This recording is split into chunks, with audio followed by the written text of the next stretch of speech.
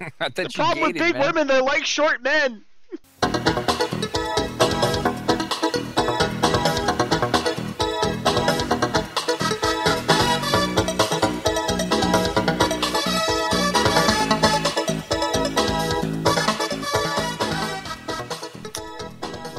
What's up, everybody? It's Kevin from Hydros Inc. And tonight I'm with some really good friends, guys.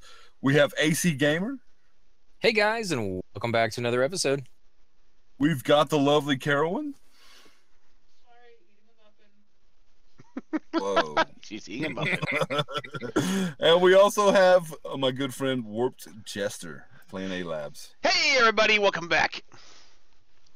And we also have someone who's not in the call, guys. It's Zeekstrom, the shaman, and she is lovely. Hey, baby. Hey. I keep seeing Storm. I know it's Storm, but I keep seeing Storm. Easy now there, Kith. Don't get your pixels in that rock. Kommen Sie hier, mach schnell. Oh, really?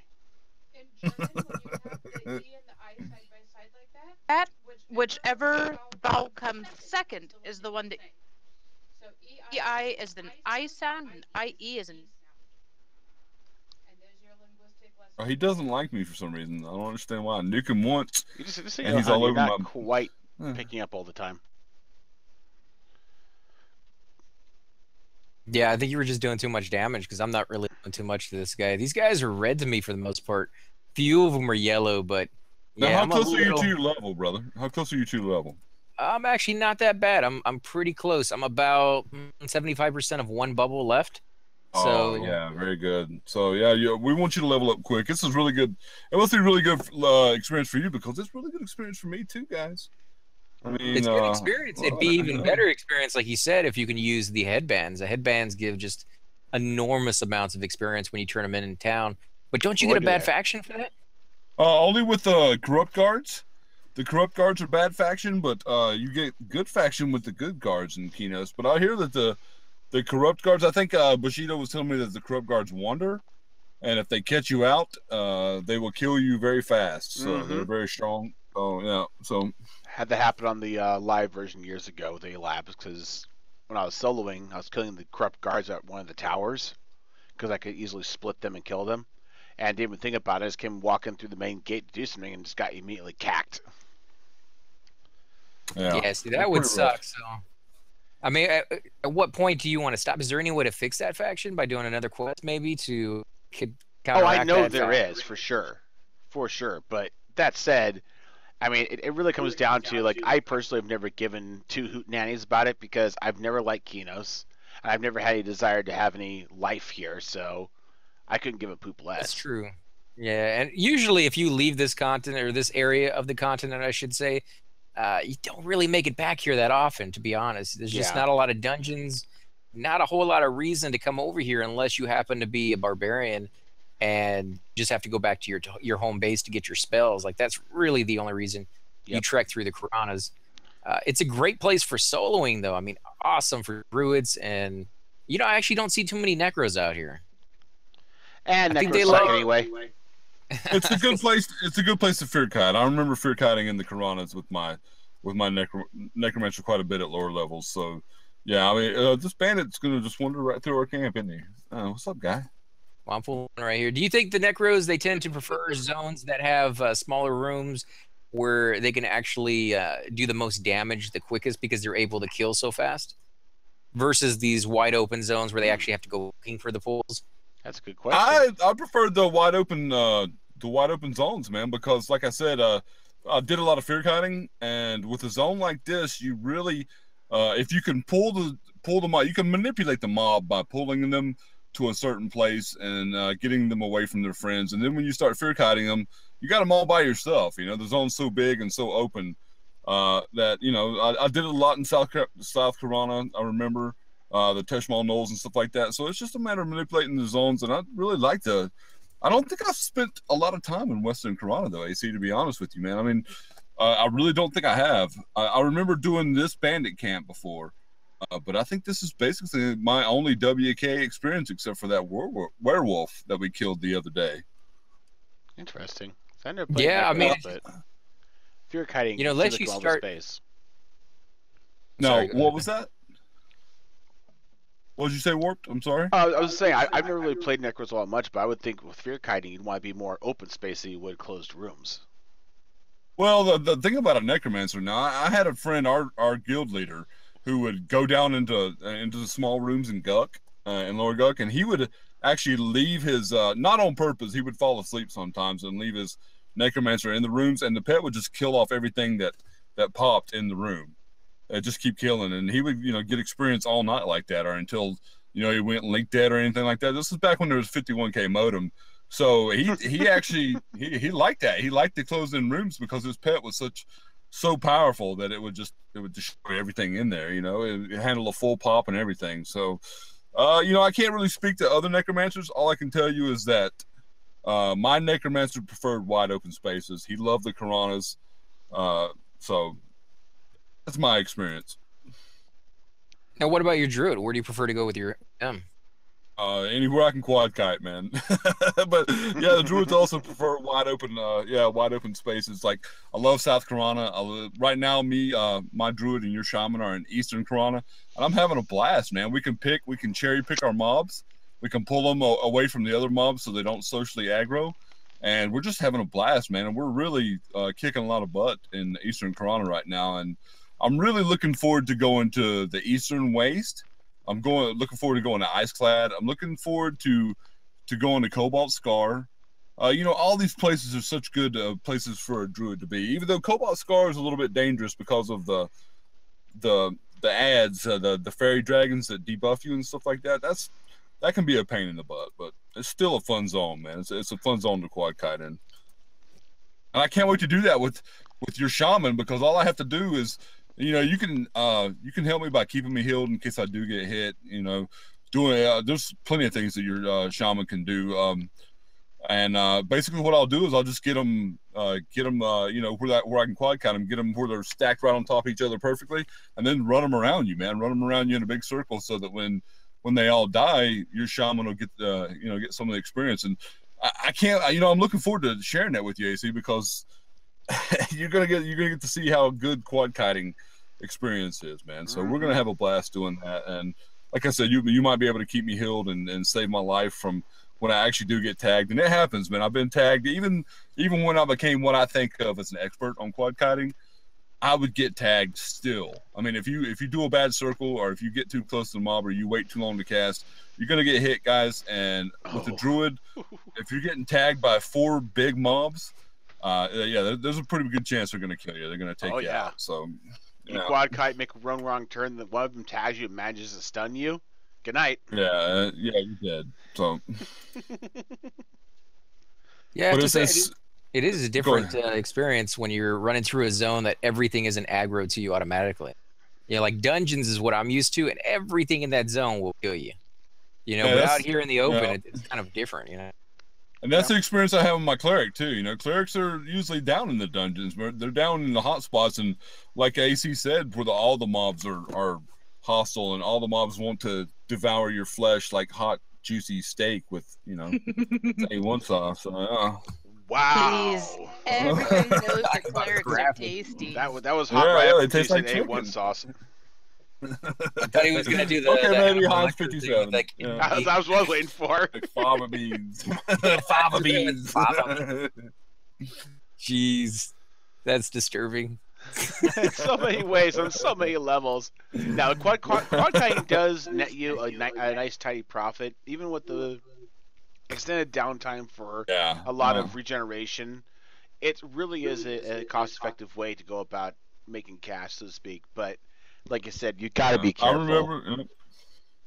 I remember Warped, exactly what you're talking about. My cleric was first. I got him to max level before I started playing, and he didn't make that much money, man. I thought he was doing okay, but when my druid got up to where he was, even before max level, when I got him to where he was in, Cobalt Scar, man, he just made so much money. He became my money guy. He became the guy that would he twinked out all my other characters from then on, man. I mean, the druid just had he could make thousands of plat a day killing giants in the Wrath Mountains. Oh yeah. Or he could go I could go quad kite Wervins in Cobalt Scar for a few hours, and they would drop gems. Oh, and I'd walk away from thousands thousands of plat over there. So he just made so much money, so God. ridiculously fast. And I never ported. I didn't port people. You know, sometimes somebody would send me a tale like, hey, I give you 100 plat for a port to this place and this place. And sometimes I would do that, but usually I was out quad kiting, man. And it was just blast, man. Druids are so much fun to play, guys. What'd you end up spending the money on? Winking other characters. My druid, I remember All the ladies. Oh yeah, my druid still had leather pieces on some. Even at max level, he still had leather, I think, on his legs. And you know, I mean, he had all this money, but I kept passing it down to like I twinked out this ogre warrior. So I mean, I spent hundreds of K on him, man. I mean, it was ridiculous how much money I spent on him. He had the finest gear that money could buy. I remember, and it all came from the druid, man. I want to say one thing there too. Is I've had people in the past. And this is more of a past thing because this is an older game, but there are some people that would be just all up on your ass if you were a twinked character. And I just want to say I'm sorry, but if this character is twinked by me from another one of my characters, that means I've already done the time. I've already gone through. Put in the time. Yeah, I've been piss poor trying to make ends meet. And it's fun. It's fun once in a while to have a twinked character. It doesn't mean you're always necessarily going to do it. One of my characters was twinked. I had fun with him. Another character I created after the fact was completely opposite. I didn't give him or share anything with him, money or anything. I know exactly what you're talking about, man. I mean, like I said, I twinked my ogre warrior out. I twinked another couple of characters out. But it changed the game for me, man. It fundamentally changes the game at lower levels. And I remember actually making, I think it was a mage back in the day before the accident happened and I couldn't play any longer. And I did not twink him because I wanted to feel that challenge and that the exertion of raising a character up from nothing. Mm-hmm. So yeah, I mean, I know what you're talking about. But as far as twinking goes, guys, if you can do it, I have no problem with it. And in fact, I enjoy twinking out a character, and I can't wait. My first character that I'm going to twink is going to be a necromancer.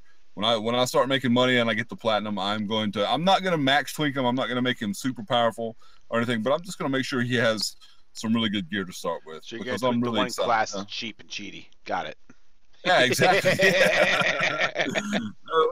I love my necromancer, man. I remember winning a lot of duels with him, and I remember kiting worms and stuff in Skyfire and in the Badlands and stuff like that, or the Burning Woods, and I just had so much fun with him, man. It was just an awesome character to play. It's funny talking about winning duels with him, because did you guys ever see any of the actual class versus class duels, the official class versus class duels they had on EverQuest server?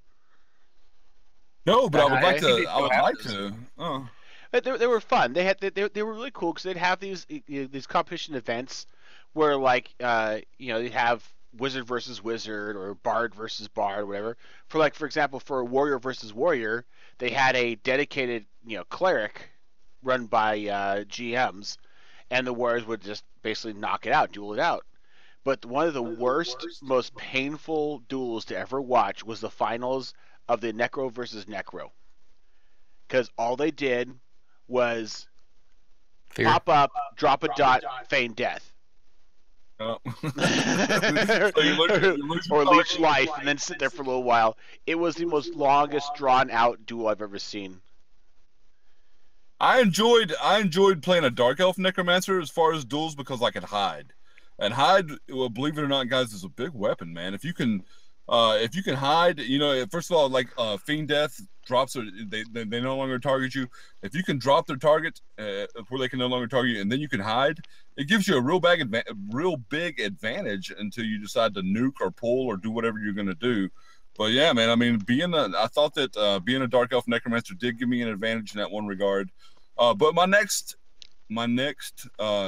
Necromancer is definitely going to be an XR because of the regen.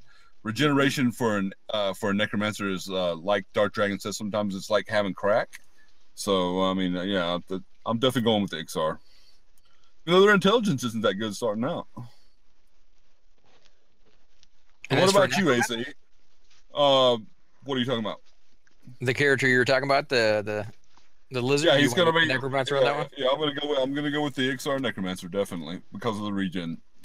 Yeah, for me, I mean, we've pretty much played all the classes that I really want to. We have a full roster of characters on our account right now that we do together. So I got all the ones that I want. I do want to play a little bit more of my Shadow Knight, try to get him a little bit higher so that I can do a little bit playing, because I absolutely love it. It's been way too long since I've been playing this guy, and I can't wait till I get Feigned Death and we can actually go up there and start pulling some really hard mobs. Because we have these guys down here, the 3 that are up. We have 4 actually that spawn, but we managed to break the camp a little. If I had Feigned Death, I'd be able to pull this so much easier. But unfortunately, the only way, we're going to have to do it is with the root we did last time. When you guys are ready, if you guys have power. If not, we can wait. And I'm down. I can pull other ones in the meantime. Who needs Feigned Death? You've got a gnome. Yep, I just was making sure that our yellow cleric had and white amount of power.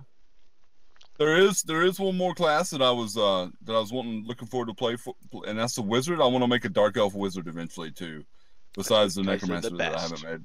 So yeah, I definitely want to make a dark elf wizard. Picking the wrong race, but you know, whatever. Oh no, no, they start off with higher intelligence than gnomes, dude. Okay, when you guys are ready, I'm gonna go with the all lies. Right. This time I'm gonna get the bandit at the back, guys. Seriously. Okay, so whenever you're ready, I'm ready now. I got the guy on the left. Okay. All right, 3, 2, 1. Here they go. Oh, now I am gonna run it straight up. I probably shouldn't have ran my root went off a little bit too early, and I end up pulling their interests. Oh, okay. There we go. Let me see if I can grab it. There we go. Yeah, I made sure not to touch her, so she was very easy to pull off. And there's Carolyn staying right in the middle of it. I was gonna say, thankfully the shaman. Pull. Oh, by sitting down, yeah. Don't worry, I'm just pulling this guy back a little bit and rooting him again. Oh, you resisted. Nice. Let me know if you need help. I'll go over there and get him. I got him. Very good, pet. Very good. I'm loving. Who's a good pet? My pets, huh? Who's a good pet? Yeah, who's a good pet? You're a good pet. Who's a good pet? I like him because he kicks ass and he's small, just like me. Yeah, and he keeps aggro really well. Like, I don't even have to worry about taunting with that guy. Now, at some point in the future, that's going to pose a problem when I actually want to keep aggro. But for now, just tell me. Just tell me, and I can turn his taunt off. So the other thing too is that depending on the situation, this is actually one of the things I really like about the mage, and this is actually something I've kind of been jealous of being a wizard. Is the mages in a certain level range, they kind of catch up with wizards in terms of the spells they get or the damage they can do for nuking. Then, in addition to having those pets, but I like the versatility of a mage and the fact that when you're in a small group that's incomplete, you lose a tank for the evening, you pull up your earth pet. You lose your DPS for the evening, you bring up your water pet. Yep. Yeah, you're right. They're very utilitarian in that kind of sense that you can pretty much do any role that you need. You're not going to do it very well. You know, they're not going to do nearly as much as a necro rogue, but they can still hold their own. Yep. Which is nice. We're also very really totalitarian. We're also very totalitarian because we're for the proletariat. Well, I also like the fact that since they can summon stuff, I can tell Kithis to get in the kitchen and make my damn dinner. And I don't mind either. I like summoning the bandage because you get a stack of 20 guys. So I actually used some tonight, and so that's good. I know we get to summon chainmail, and we get to summon leather armor later. We get to summon better weapons for our pets, and that goes up and stuff like that. So yeah, the mage class is definitely a lot of fun. But all that stuff will disappear when you go linked, right? Or you log off? It does. It does. You have to be really careful with because you can summon these bags that are you gonna hit me? Oh, thank you so much, lady. I really appreciate it. But yeah, you summon these bags, and they have weight resistance on them, or weight reduction. I'm sorry, weight resistance. Yeah, they're resistant to weight, guys. Yeah, you just gotta be very careful not to log off with stuff in those bags. So I've done that a couple of times where I had some heavy items that I really wanted. Luckily, nothing critical, but ones I really wanted, I forgot, logged off, and bye. Or go LinkedIn. I mean, if you lose connection, you lose it too. So that's I know. I played my mage to a high level on live, guys, and live actually worked that problem out. You could go LinkedIn and you wouldn't lose your stuff. So they did work that out. I'm not sure if that. No, it's not on this one. Yeah, so they fixed it to the point on live where. Go ahead, man. No, you go ahead, brother. I said what I had to say. I was just gonna say on live they fixed it to the point where you could go, link dead during a group and actually log back in and still be in that group. So that was kind of nice. Your character would stay there and not necessarily be kicked out. They gave you what was it, like 3 minutes, 4 minutes to get back in before it booted you out, but you wouldn't take damage, you wouldn't die, which was a nice little buffer zone, because in the old days, if you lost your connection, your character might decide that, oh, I feel like running today, and he would run off into the zone somewhere and end up dying. And you would have no clue where your body was. You would just log in and you'd be dead. You'd be back at your bind point, and you'd be like, great, now I have to go find a Shadow Knight or Necro to, summon my corpse or find my corpse, and it was a nightmare. So what was your worst case scenario when you died? Did you have anything really bad? No, but I remember about Classic. I remember that people would tell me I would go link dead, and I remember that I would come back and people would tell me that the computer actually did better than I would have done if I was playing my character. The computer would take over the character and they would just kick the crap out of whatever they were fighting, man. I mean, it actually happened to my druid one time, fighting a hill giant and stuff like that, but usually the hill giant would win if I went link dead. But I mean, a guy told me that I just kicked the crap out of a hill giant, kept nuking it, kept rooting it, all kinds of whatever spells I had up. So yeah, I just think that's cool, man. Back in Classic, the computer would take over for you and usually do better than you could do with your character. I actually had some people yell at me because when I was playing my monk, I got charmed by a mob. And my friend was dude, why does your monk kick our ass so much better than you do when we're playing together? Yeah, it's just interesting. It's just one of the many quirks that I love about EverQuest, and why EverQuest is still one of my favorite games. But every once in a while you'll go through a zone and you'll see the mobs fighting each other, and I just think that's such an awesome touch, guys. When you have mobs fighting each other with players around, and you come up on and see that stuff, you know that the game's been well designed. But anyway, guys, I think I'm going to call the episode here. Guys, I want to say thanks for watching. Guys, go check out WarpedJesterGaming. He's got a lot of great videos. Check out AC Gamer, of course, man. The man, the myth, the legend, one of my best friends. And guys, until next time, we will see you in the next video.